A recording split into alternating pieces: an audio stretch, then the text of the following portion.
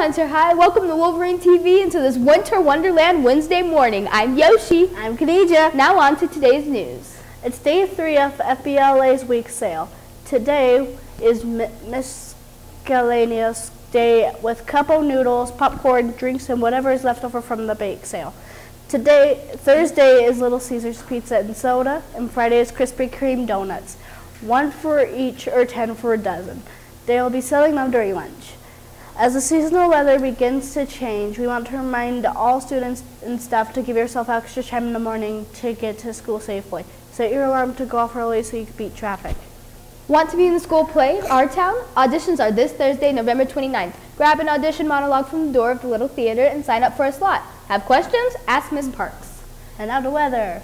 Today's weather is going to be having a few showers with the temperature going as high as 46 degrees and the humidity ranging from 60% to 50% and the wind speed going as high as 7 miles per hour. 7 miles per hour. And now on to community.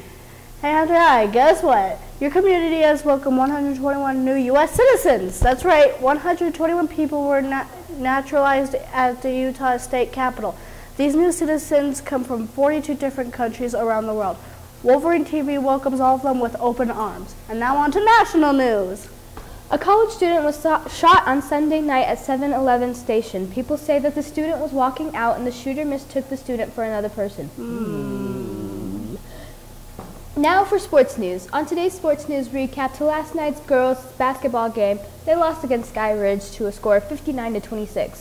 Also, don't forget to come out and support our boys basketball game versus West Jordan in the main gym. Sophomores at 3:30, junior varsity at 5:15, and varsity at 7. Good luck, boys. Good luck to our wrestling team as they head to Bear River today for their quad duels. Now for fun. Did you know in the state of Utah it's illegal to carry around your violin in a brown paper bag? What? Specifically on a Sunday. Did you know it's illegal to cause a catastrophe? No. Joke time. Hey, what did the lawyer name his daughter? So. And that's it. Join us every 8 for some fantastic news. Go Wolverines!